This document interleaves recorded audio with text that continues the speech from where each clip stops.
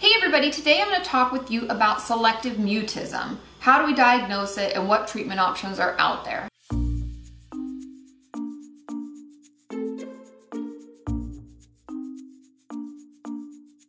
Now I put out a video about this quite a while ago and I actually got a lot of negative comments and hate about some missteps that I took in the video and things that I said that were incorrect.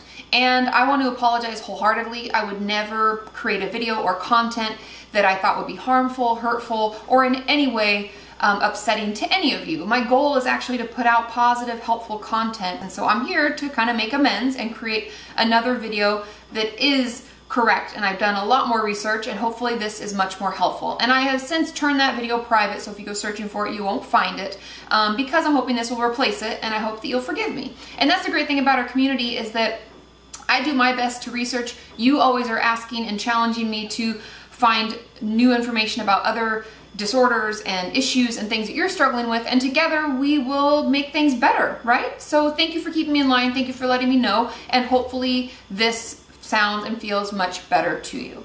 So to start off, selective mutism is a diagnosis. And as always, if I can get it off the table, I'm reading from my handy dandy DSM. Now, selective mutism has a set of criteria. The first being consistent failure to speak in specific social situations in which there's an expectation for speaking, like at school. Selective mutism usually presents itself before the age of 5. So usually we run into it and recognize that it's happening when they enter school because there's pressure to talk, like, oh, the teacher called on me, or oh, I have to stand up and I have to tell kids about this, or I have to present my project. And there are a lot of things that where we're pushed and there's pressure to talk, and those with selective mutism will not be able to. The second is the disturbance interferes with educational or occupational achievement or with social communication. Now you can see why that would happen, because if I can't talk in school or work and I can't express or show my project or talk to friends or talk to my teacher or my boss or coworkers, it's going to affect the way that we're able to function in those tasks. The third is the duration of the disturbance is at least 1 month, not limited to the first month of school. And they say that because school can be really anxiety provoking, and we're starting a new school year, and it can take us a little while to get adjusted, to feel okay, to know what our teacher's wanting, and to feel like we can speak up. A lot of people are shy from the get-go, and selective mutism is not shyness, okay? Also, selective mutism, just so that you understand where it comes from, is that it's an anxiety disorder. So that kind of tells you the root of where this difficulty speaking and inability to speak is coming from. It usually stems from a really intense feeling of social anxiety or generalized anxiety. And so we'll get so anxious that we're unable to speak in school, at work, with friends, at home, etc. Now the next criteria, the fourth, is that the failure to speak is not attributable to a lack of knowledge of or comfort with the spoken language required in a social situation. In one of the articles I was reading, they talked about children coming from other countries. Let's say my native language is Mandarin, and then I'm thrown into a school in Florida, and I don't speak English that well, and I'm really anxious about it already, and it makes me nervous, and I'm just not comfortable. So I don't know the language well enough to actually speak it. It cannot be attributed to that. That is not what selective mutism is. The last criteria is that the disturbance is not better explained by a communication disorder. It could be childhood onset fluency disorder or any other. I have some videos I'll actually link here where I talk with my friend Catherine, who's a speech pathologist, and there are a lot of different things that can go along with reasons children don't speak, but that again is not selective mutism. Selective mutism comes from an intense internal anxiety, which leads us to feeling like we actually cannot speak. We'll want to, we'll have so much to say, and we literally physically cannot. Now, like I said, the onset of selective mutism is usually before the age of 5 or around the age of 5. And a lot of the research that they've done shows that a majority of people do grow out of it. But from what I've heard from you and what I've been reading on other really not actually supported research studies, but that doesn't mean they're not valid, that some people don't and many don't. And some people have onset later in life. So like I said, the DSM is not the end-all be-all. Everyone's experience is going to be different. However, the majority, just meaning 50% or more, find that it usually starts at a very young age, at the age of 5 or a little younger. So now we know what selective mutism is. It's an inability to speak due to intense internal anxiety.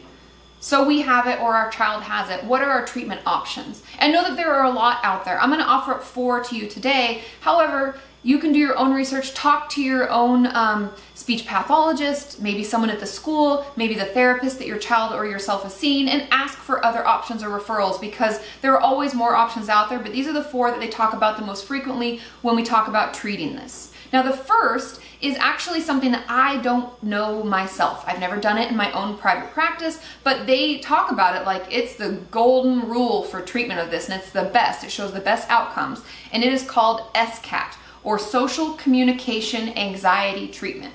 And that would make sense. It sounds very specific. It sounds perfect for selective mutism. So if you can find someone who specializes in this, I would encourage you to give them a call.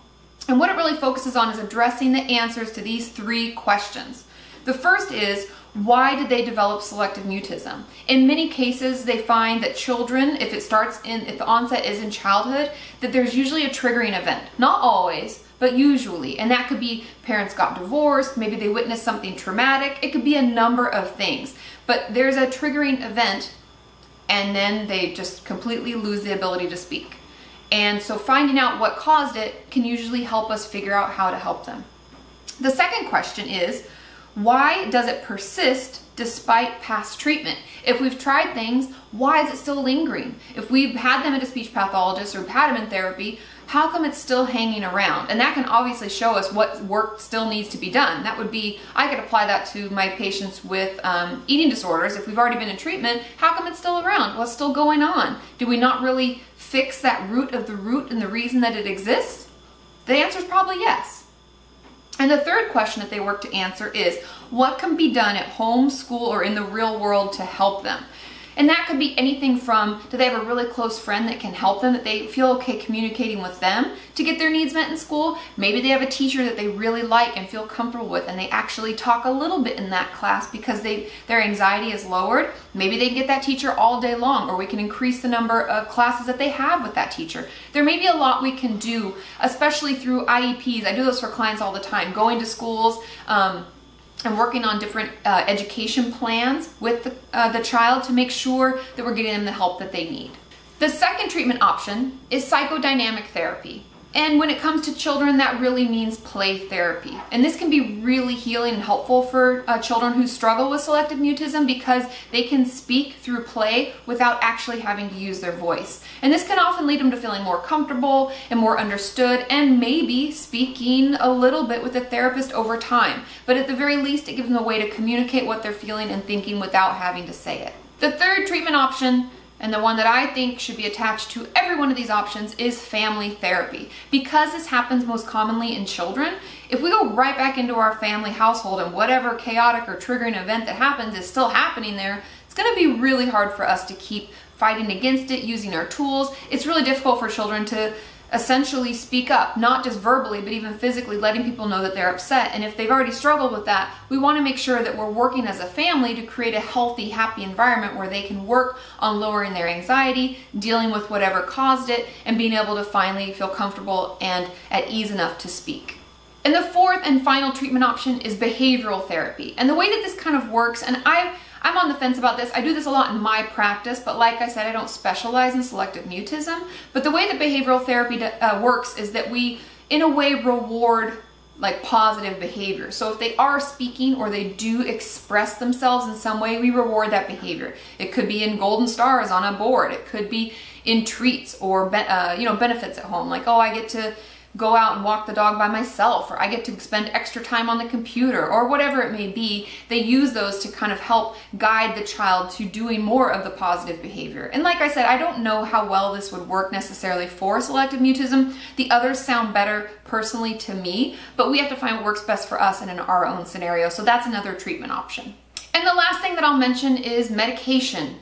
I know this happens most commonly in children, and a lot of us don't want to put our children on medication, and I totally hear you out on that. And that's why there's all those other options. And like I said, there's probably more out there. So do some research, find something that works for you. But if we're doing all of those things and it's still not getting better, and we worry about how our child is feeling, or we ourselves are struggling and we're feeling worse, medication is an option. They always talk about SSRIs or SNRIs helping with anxiety. And since we know selective mutism is an anxiety disorder, there is some evidence to show that medication does help alleviate that and maybe get us to the level, like we've talked about in other videos, where the anxiety is low enough that we can start actually doing the work and challenging ourselves and feeling better. So that's another thing to keep in mind. Again, I want to thank you all for letting me know when I've messed up and when I've misspoken and said something that wasn't correct.